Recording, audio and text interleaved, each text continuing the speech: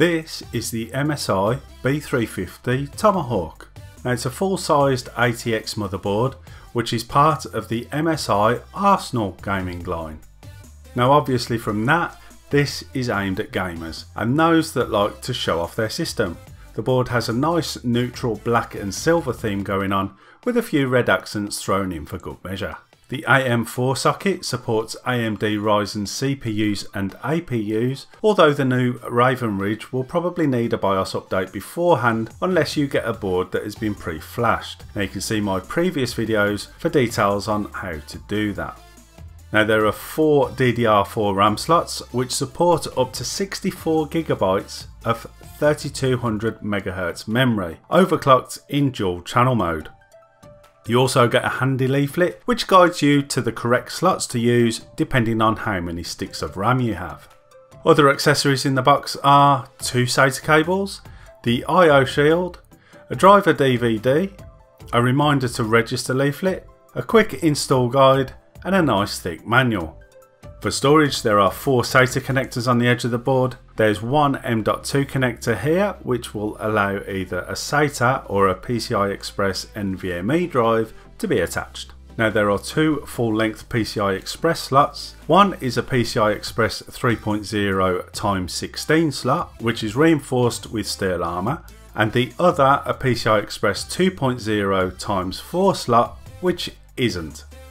The board does support Crossfire, but the second card would only run at ×4 speeds at PCI Express 2.0, which is going to affect performance. Now for other peripherals there are 2 PCI Express ×1 slots and 2 old style PCI non-express slots for any legacy hardware you may need to run. On the rear I/O panel there's a single PS2 port in case you have any old mice or keyboards you like to use, and there are 3 video outputs: VGA, DVI and HDMI, but these will only work if your processor has integrated graphics.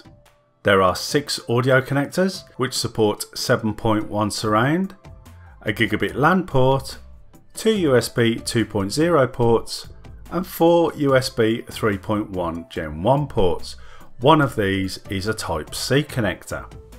Internal headers on the board include 2 USB 2.0 and 2 USB 3.1 headers. Now for the power there's the usual 24-pin ATX power connector and an 8-pin CPU power connector.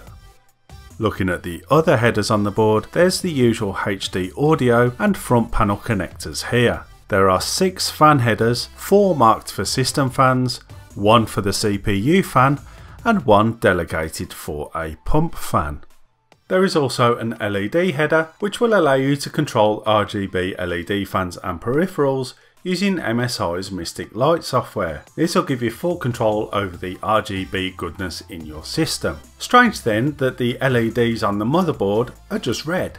There's a small red strip near the audio components and several red LEDs on the back of the board. Now the only other LEDs on the board are for troubleshooting. They are the Easy Debug LEDs, which are going to show up any problems when you boot up. So what are my thoughts on the B350 Tomahawk?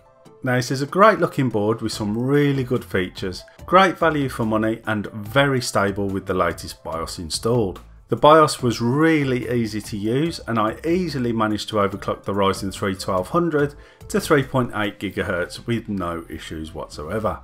Crossfire support is also nice to have, but I think if I was going to go in that direction I'd probably look at an X370 board instead, as the extra performance gain would be worth the slight increase in cost. So to finish, if you're looking for a good mid-range full ATX Ryzen motherboard, then this should definitely be on your shortlist. So I'll leave a link to this product in the description below. Please don't forget to use our Amazon and Overclockers links, it really does help to keep the channel going. Don't forget to give this video a like if you liked it. There's a lot more to come on the channel, including more PC builds and reviews. The best way to make sure you don't miss any of those is to hit that subscribe button below. It doesn't cost anything. So thanks for watching and I will see you later.